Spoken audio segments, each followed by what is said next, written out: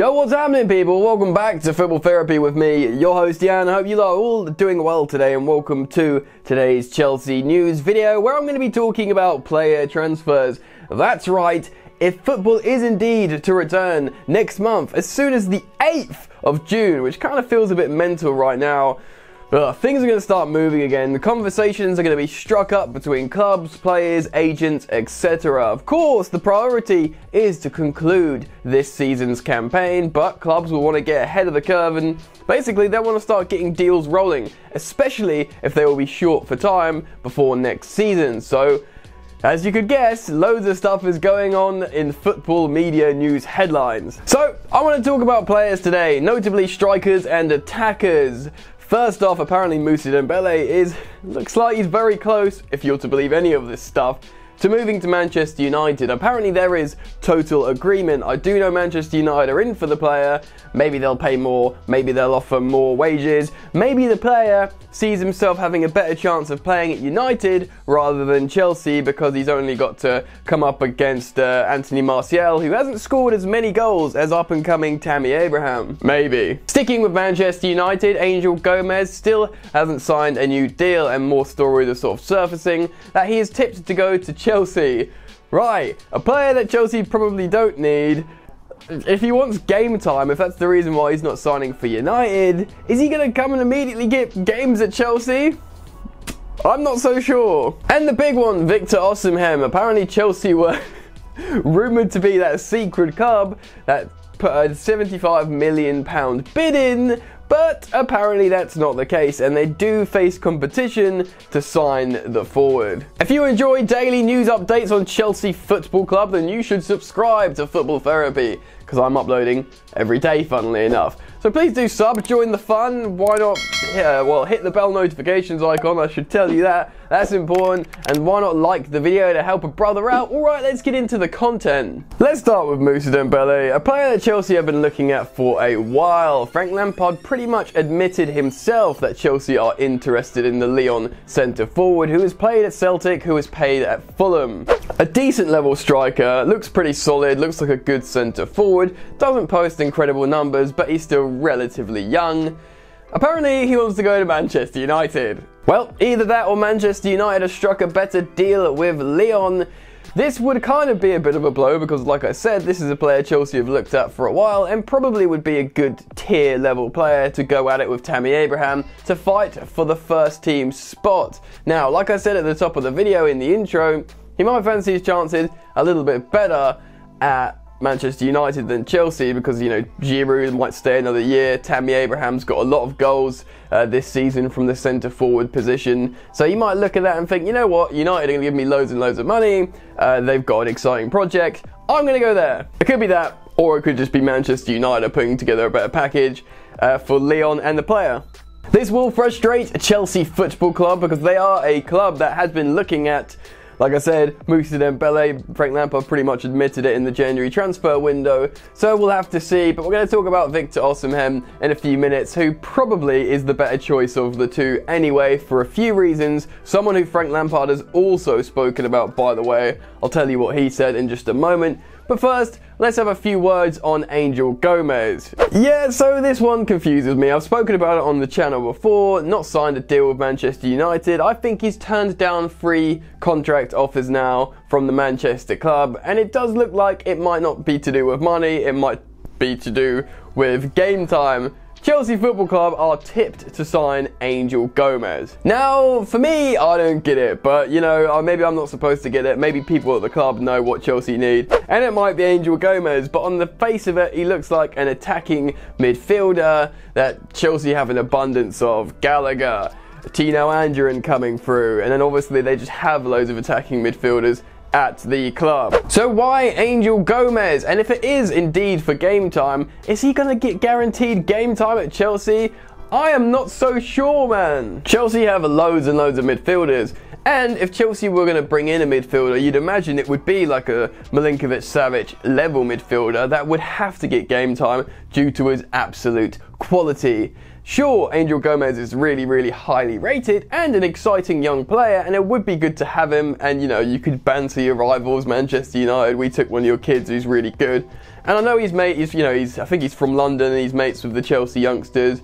So that would be nice for him. But does it really make sense? For me, on the outside, as a general fan, no, it doesn't. But this is going to, you know, if it does happen, then you've got to look at this move and be like, well, he's a talented young player. The club want him for some sort of reason. I guess just trust the club, trust Frank Lampard, and hopefully he becomes a baller for Chelsea. Other clubs are looking at Angel Gomez because he is a talented young player. And to be honest, if I was a player, I'd probably look at a different club other than Chelsea, who I think maybe I'd get playing time in immediately. But who knows, hopefully he's just really good, comes to Chelsea, Chelsea play him, and he's excellent. I don't know. Right, it's enough Chelsea and Manchester United talk. Let's go back to strikers and let's talk about Victor Osimhem. Now, it was rumoured that there was a £75 million bid for the Nigerian centre-forward who plays for Lille in Ligue 1. And there was rumoured that that was Chelsea. News stories coming from France have since stated it was not Chelsea who made said bid. It was in fact, drumroll please, Tottenham Hotspur and Jose Mourinho. It was only recently headlines are saying Jose will have to stick to free transfers and not be able to spend any money this summer, which is hilarious but also believable in terms of their financial position after the stadium build and purchases and, you know, lack of player sales. So are they really going to be coming in with a superstar, with a mega bid for a superstar like that? Probably not. To be honest, it was rumoured that the fee was never, or the transfer bid was never that high anyway.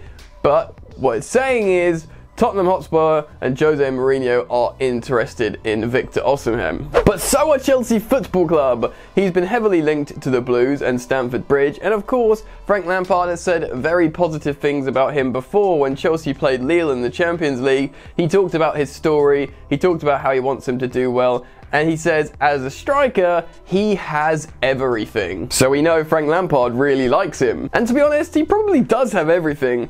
In Ligue 1 this season, he's playing for Lille, not a great side. He's got 17 league goal involvements playing centre forward, and that's very, very good indeed. He's got 4 Man of the Match awards in the league as well, which is excellent. And for me, on top of the offensive contributions, which are very respectable for that team, you'd imagine he'd do better in a creative team like Chelsea. He's very, very good in the air, man. He wins like 4 or 5 aerial duels per game, which for me is really important, and would do very, very well in the Premier League in both boxes, whether you're defending corners, which Chelsea aren't great at, let's be honest, or scoring headers at the other end. Imagine Chelsea start scoring headers again. That would be nice. Now, can I see Chelsea buying Victor Osimhem for £75 million in this financial climate? No. Could I see Lille selling Victor Osimhem to Chelsea in the transfer window at some point generally? Yes. Like every other club in world football, Lille will be hit financially. Sure, they're in 4th place, but remember, in Ligue 1, that is not a Champions League place, that is a Europa League place. Sure, that will offer additional funds, but nothing like Champions League football. And they're in Champions League football this season, so they will already have a downgrade. Will they look to cash in on Victor Osimhem?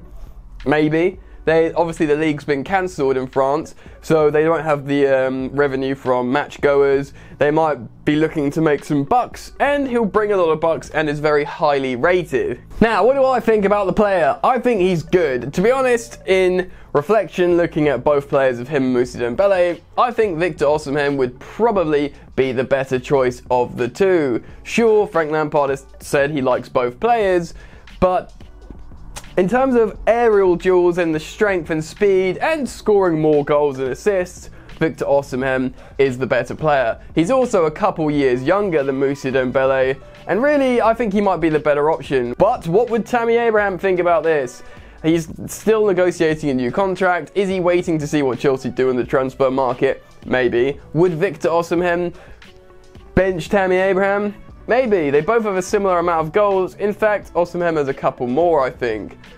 So it's a difficult one. It would be good to have two players going neck and neck for the starting spot at Chelsea Football Club, and just having the options. Frank Lampard needs to be a little bit cutthroat, and he needs to start disappointing players. Sure, being loyal's good and showing faith in Tammy's good, and he should still do that, especially if Tammy continues to score goals as well as improve, but he needs to let him know that I've got a guy behind you ready to go. And this guy's not a misfiring, Michy Batshuayi or an Olivier Giroud that can't keep up with this, the speed of play. This guy is a year younger than you, he's scoring a lot of goals at a high level, and you better watch out, man. You don't miss that chance. Do you know what I mean? Still, I'm keen to get your guys' thoughts and opinions on these stories. I will, of course, keep you all updated on what happens with Angel Gomez, Victor Osimhem, Moussa, Dembele, and indeed, more news stories as they surface around football media. So make sure you subscribe to Football Therapy if you want to keep updated of all the Chelsea news stories. And yeah, visit the channel every single day. Also, go subscribe to my second channel if you want additional content. Yard, link in the top of the description. Why not follow me on social media at Football Yannick on both Instagram and Twitter. That's it from me, you lot. Enjoy the football that's sadly not happening at the moment yet, and I'll see you later. You ain't so tough with that bad boy talk. I'ma get it how I'm living, I'ma walk the walk. Outline my lines, I rap through thought. Body bag the verse, outlined in chalk. In my life seen trouble, hustle on the double, silence on the trigger like my pick got a muzzle. Yo, chick like to guzzle, bad boy stay in trouble. I only love this paper, sorry I don't. I laugh me, baby.